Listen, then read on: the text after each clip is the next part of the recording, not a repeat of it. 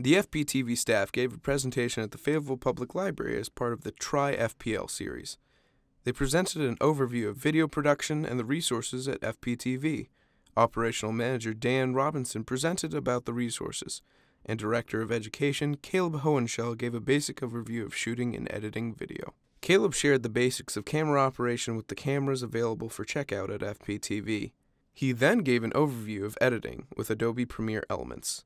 At the end of the presentation, the audience had the opportunity to try the cameras and editing software. The presentation was streamed live and is available on the Fayetteville Public Library and FPTV Facebook pages. This is an example of how the FPTV staff can do custom presentations to get residents and organizations connected with the great resources at FPTV.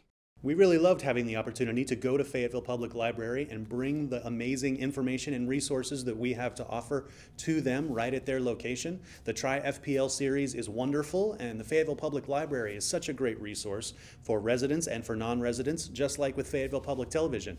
We're just a couple of blocks away, so it just seemed like a natural relationship and a great opportunity to share our information with them. For FPTV, I'm Gray Robinson.